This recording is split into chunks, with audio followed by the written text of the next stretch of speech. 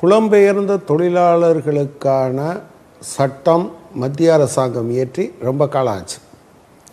ஆனால் மாநில அரசுகளில் முதல்ல கேரளா தான் நிறைவேற்றுச்சு. பல மாநிலங்களில் அது கோரிக்கையாக இருக்குது. சாதாரண சமயத்தில் இந்த மாதிரியான கோரிக்கையை வைக்கிற தொழிற்சங்கங்களை, அரசியல் கட்சிகளை அது ரொம்ப இகழ்ச்சியாக பார்க்குறது, ரொம்ப அதை என்ன சொல்கிறது, அதை ஒரு ஏளனம் செய்வது. நீங்கள் வேலை செய்யாதவங்களுக்கு கூலி கேட்பீங்க, அல்லது இருக்கிறவங்களுக்கே இல்லாமல் இருக்கிற போது நீங்கள் புதுசாக வெளி ஊர்லேருந்து வந்தவங்களுக்கு இதை கேட்குறீங்க என்று. நீங்கள் தொழிற்சங்க இயக்கங்கள் அல்லது அரசியல் இயக்கங்களுடைய அடிப்படையான நோக்கமே என்னென்னா, பொதுவாக பிஸ்னஸில் சொல்லுவாங்க ஆப்பர்ச்சுனிட்டி காஸ்ட். இதை செய்யவில்லை என்றால் எதிர்காலத்தில் என்ன நடக்கும் என்று. அதை நாம் இன்றைக்கி இந்தியாவினுடைய பல பகுதிகளில் நாம் சந்தித்து கொண்டு இருக்கிறோம் என்பது ஒன்று. இரண்டாவது, நான் இங்கே கேட்ட விஷயத்தில் போகிறதுக்கு முன்னால் சொல்ல விரும்புகிறது, தமிழ்நாட்டில் சில பகுதியினருக்கு, அரசு பணியில் இருக்கிறவர்களுக்கு சில பொருளாதார ரீதியாக சம்பளத்தில் அல்லது சில விஷயங்களில் சலுகைகளை அரசாங்கம் அறிவித்திருக்கிறது. இதில் இந்த ஆம்புலன்ஸ் பணியில் இருக்கிறவங்களுக்கும் அதே போல் காவல்துறையில் இருக்கிறவங்களுக்கும் இதை எக்ஸ்டெண்ட் பண்ணணுங்கிறது ரொம்ப ரொம்ப அவசியம். இது அவங்க செய்கிற வேலைக்கு ஈடாகாது. மூணாவது விஷயம் நீங்கள் கேட்டது, இனிமேல் எப்படி எதிர்கொள்ள போகிறோம், இதைத்தான் சொன்னோம். பிரதமர் முதல்ல சொல்லும்போது நாங்கள் தொழில் நடத்துகிறவங்ககிட்ட எல்லாம் கேட்டிருக்கோம், உங்கள் தொழிலாளர்களுக்கு நீங்கள் சம்பளத்தை கொடுத்துருங்கன்னு நாங்கள் சொல்லியிருக்கோம் அப்படின்னு. அதை நான் சொல்லலாம், ஒரு ஊடகம் சொல்லலாம். பிரதமர் அதை ஆணையிடுவதற்கு தகுதி இருக்கிறவர். இன்றைக்கி ஏழை எளிய மக்களுக்கு ஒரு 1,70,000 கோடி, அது கூட உண்மை கிடையாது. அதில் பல விஷயங்கள் எந்த வகையிலும் பிரயோஜனப்படாதவை. உதாரணமாக நீங்கள் எம்என்ரேகா கிராமப்புற வேலை உறுதியளிப்பு சட்டத்தில் சொல்லியிருக்கிறது 20 ரூபா நாங்கள் உயர்த்தியிருக்கோம், அதனால் 2,000 ரூபா கிடைக்கும்னு ஃபினான்ஸ் மினிஸ்டர் சொன்னாங்க. ரெண்டு விஷயம், ஆவரேஜே இதுவரை 47 நாள் தான். நீங்கள் 3 மாதத்தில் 100 நாள் வேலை பார்க்க முடியாது. தமிழ்நாட்டில் அது 229 ரூபா சம்பளம். இந்த 20 ரூபாய்ங்கிறது எந்த வகையிலையும் பிரயோஜனம் இல்லை. இப்படி பல விஷயங்கள் இருக்குது. நான் என்ன கேட்குறேன், நீங்கள் சில தொழில்கள் பாதிக்கப்படுதுன்னு உங்கள் உடம்பெல்லாம் ஆடுது. ரிசர்வ் பேங்கில் இருக்கிறதுல 1,45,000 கோடியை நீங்கள் எடுத்து உடனடியாக செலவழிக்கிறீங்க. ஆனால் இந்தியா முழுவதும் இருக்க 130 கோடி பேருக்கு பண்ணணும்னு சொல்லும்போது 1,70,000 கோடிங்கிறது உண்மை கிடையாது. ஆனால் அதுக்கு இந்தியா முழுவதும் நீங்கள் எல்லாரும் பணம் கொடுங்க என்று நீங்கள் கேட்குறீங்க. ஏற்கனவே தொழில்கள்லாம் பாதிக்கப்பட்டிருக்க சூழலில் நான் இதே உதாரணத்தை சொன்னேன். 3 பேரை வச்சுக்கிட்டு ஒரு லேத்தில் வேலை பார்க்குற ஒருத்தரால் இதை ஈடுகட்ட முடியுமா? தனக்கு ஒரு இஎம்ஐ இருக்குது, வாடகை இருக்குது, இந்த காலத்தில் தொழில் பிரச்சனையாக இருக்குது, நீங்கள் 3 பேருக்கு சம்பளம் கொடுங்கன்னா அவர் கொடுத்துட மாட்டார். எனவே அரசனுடைய பொறுப்பு முக்கியம் என்று சொன்னோம்.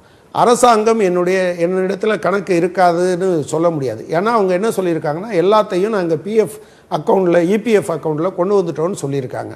ஆனால் அரசாங்கம் அந்த முயற்சி எடுத்ததா? இப்போ உட்காந்து நீங்கள் இவங்க கொடுக்கல, அவங்க போக சொல்லிட்டாங்க, வீடு வாடகை இப்படி இருக்குது என்று பேசுவது எந்த வகையிலும் சரியல்ல. எனவே அரசாங்கம் நிச்சயமாக ஒரு வசதி படைத்தவர்கள் அந்த வீட்டில் இருக்கக்கூடிய ஏழை எளிய மக்களுக்கு விட்டு கொடுத்தார்கள் என்றால் அது அவர்களுடைய பெருந்தன்மையோடு சம்பந்தப்பட்டது. நிச்சயமாக இப்படிப்பட்ட அட்ஜஸ்ட்மெண்ட்டு பல இடத்துல இருக்கும். ஆனால் அதே சமயத்தில் எல்லாரும் அதை பண்ண முடியாது. சில பேர் இஎம்ஐயில் கட்ட வேண்டியவராக இருப்பார். அவர் வாடகைக்காக இப்போது அரசாங்கம் கூட என்ன சொல்லியிருக்குன்னா, இந்த 3 மாதத்தை தள்ளி வைக்கிறோன்னு சொல்லியிருக்கு. நீங்கள் ஃபோர்கான் ரெவன்யூஸ் பெருமுதலாளிகளுக்கு கடந்த 10 ஆண்டுகளில் மட்டும் விட்டு கொடுக்கப்பட்ட வரிகள் என்று பார்த்தீங்கன்னா 40 லட்சம் கோடி. ஏன் அரசாங்கம் இந்த மாதிரி ஒரு முறை ஒரு தேசிய பேரிடர் மாதிரி வரும்போது ஏன் இதை பண்ணக்கூடாது? இதை பண்ணலாம்ல. அப்படி இதுவரை அவங்க வர்றதுக்கு தயாராக இல்லை. இப்போவும் நீங்கள் ஏழை எளிய மக்கள்கிட்ட தான் நீங்கள் பணம் கொடுங்கன்னு கேட்குறாங்க. எல்லாரும் 1 நாள் சம்பளம்னு சொல்லியிருக்காங்க. ஆனால் நான் இதில் இருக்கக்கூடிய டிஃப்ரென்ஸை தான் சொல்ல விரும்புகிறேன். நீங்கள் இந்த இந்த இந்த பிஜேபி வந்த காலத்தில் மட்டும் 7,78,000 கோடி ரூபாய் வர வேண்டிய கடனை வசூலிக்காமல் தள்ளுபடி பண்ணியிருக்காங்க. அப்போது இதில் இது ஏழை பணக்காரன் என்கிற பிரச்சனையே அரசாங்கம், இந்த அரசாங்கம் மட்டும் இல்லை, தொடர்ச்சியாக பார்த்து வருவதனுடைய விளைவாக இருக்குது. எனவே அரசாங்கமே இப்போ என்ன செய்ய வேண்டியிருக்குன்னா, இந்த இஎம்ஐ தள்ளி வைக்கிறோம் அப்படிங்கிறத இந்த 3 மாத காலத்தினால இஎம்ஐயை நாங்கள் கேன்சல் பண்ணுறோன்னு சொல்லலாம். வீட்டு வரி ரத்து நாங்கள் பண்ணுறோன்னு சொல்லலாம். இதையெல்லாம் பண்ணினால் நீ வாடகை கேட்காதேன்னு சொல்ல முடியும். அப்படி இல்லாமல் தனிநபர்கிட்ட போய் நீ வாடகையை அல்லது இந்த ஒரு வருடத்திற்கான வீட்டு வாடகையை நாங்கள் ரத்து செய்கிறோம் என்று மாநில அரசாங்கங்கள் மிகப்பெரிய நெருக்கடியில் இருக்கிறது. இப்போ தமிழ்நாடு அரசாங்கத்தை பார்த்திங்கன்னா 4,85,000 கோடி அவங்க கடனில் இருக்காங்க. இப்போ அவங்க நிறையா வாங்க வேண்டியிருக்கும். மத்திய அரசாங்கம் ஏற்கனவே ஐஜிஎஸ்டியில் வந்த பணத்தை கொடுக்கல. அதே போல் அவங்க இந்த பட்ஜெட் பற்றாக்குறைக்கு கொடுக்க வேண்டிய 4,000 கோடியை கொடுக்கல. எம்என்ஆர்ஜிஏயில் கொடுக்க வேண்டிய பணத்தை கொடுக்கல. நீங்கள் போஸ்ட் மெட்ரிக் ஸ்காலர்ஷிப்பில் மத்திய அரசாங்கத்தினுடைய அந்த 75% கான்ட்ரிபியூஷன் SC/ST மாணவர்களுக்கு அதை கொடுக்கல. இப்போவாவது அந்த 3% இந்த கடன் வாங்குகிற தொகை இருக்க வேண்டும் அல்லது பற்றாக்குறை இருக்க வேண்டும் என்பதை கொஞ்சம் ரிலாக்ஸ் பண்ணுறது அவசியம். மாநில அரசாங்கங்கள் ஒரு கூடுதலாக வெளியில் கடன் வாங்கிறதுக்கான அதிகாரத்தை மத்திய அரசாங்கம் செய்யணும். ஏன்னா அது செய்யலைன்னா அதற்கான தண்டனை விதிகள் ஏற்கனவே சட்டத்தில் இருக்குது. அதை கொஞ்சம் ரிலாக்ஸ் பண்ணணும். இவ்வளவு காலமும் நான் ஏற்கனவே சொன்ன கிட்டத்தட்ட ஒரு 40 லட்சம் கோடி கொடுத்துருக்கும் போது இந்தியாவில் இருக்கக்கூடிய பெரு நிறுவனங்கள் தாங்கள் இதுவரை சேர்த்த லாபத்தில் பெரும்பகுதியை இப்போ தேசம் ஒரு பிரச்சனையில் இருக்கிற போது கூடுதலாக கொண்டு கொடுக்கறதுக்கு ஏற்பாடு பண்ணணும். நிச்சயமாக அவங்க செய்யணும். ஏன்னா இதுகாரும் பொது நிதியில் இருந்து தான் அவர்களுக்கு ஏராளமான சலுகைகள் செய்யப்பட்டிருக்கு என்பது மாநில அரசாங்கத்தை பொறுத்தவரை. இப்போ கேரளா அரசாங்கம் ஒன்று செஞ்சுருக்கு. இந்த 3 மாதம் நீங்கள் எஃப்சிக்கு போனீங்கன்னா அந்த எஃப்சிக்கான பணத்தை நாங்கள் எடுக்கிறது இல்லை. நீங்கள் இப்படி சில விஷயங்களை பண்ணலாம்.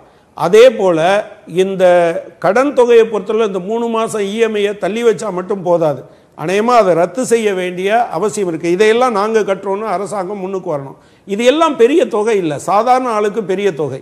அதே போல் இன்னும் கூட தமிழக முதலமைச்சரை பொறுத்தவரையில் நான் கேட்டுக்கொள்ள விரும்புவது, நல்ல அறிவிப்புகளை அவர் செய்தார்.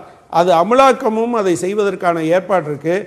ஆனால் அதே சமயத்தில் அது 21 நாள் மூடுவது என்பதை கணக்கில் எடுக்காமல் அது 1ஆம் தேதி வரை நினச்சிக்கிட்டு அதை சொன்னார். அதை இன்னும் புதிய பகுதிகளுக்கு விரிவாக்க வேண்டியது இருக்குது. ஏற்கனவே சொன்ன பகுதிகளுக்கு அதை வலுப்படுத்த வேண்டிய அவசியமும் இருக்குது. அதை செய்வதற்கு மாநில அரசாங்கம் முன்வர வேண்டும். அதே போல் மக்கள்கிட்ட இன்னைக்கு கேட்டிருக்காங்க, மாநில அரசும் கேட்டிருக்கு, மத்திய அரசும் கேட்டிருக்கு. ஏராளமான அளவுக்கு நிதிகளை கொடுக்க வேண்டிய அவசியமும் இருக்குது. ஆனால் ரொம்ப முக்கியமாக நான் கேட்க வேண்டியது, இந்தியாவில் எப்போதெல்லாம் தொழில் நசிவு வந்திருக்கிறதோ, ஒரு சிரமத்தை இந்தியாவினுடைய பெருந்தொழில்கள் சந்தித்திருக்கிறதோ அப்போதெல்லாம் இந்திய மக்கள் தங்கள் வரிப்பணத்தின் மூலமாக அந்த தொழில்களை பாதுகாப்பதற்கு உதவி இருக்கிறார்கள். இந்தியாவில் இருக்கக்கூடிய பெரும் தொழிலதிபர்கள் தாங்கள் இந்தியாவிற்கு, அதாவது இந்திய மக்களுக்கு தங்களுடைய கடனை திருப்பி செலுத்த வேண்டிய அவசியம் இந்த காலத்தில் இருக்கிறது. அதை செய்வதற்கு பெருமுதலாளிகள் முன்வர வேண்டும் என்று நான் கேட்டுக்கொள்ள விரும்புகிறேன்.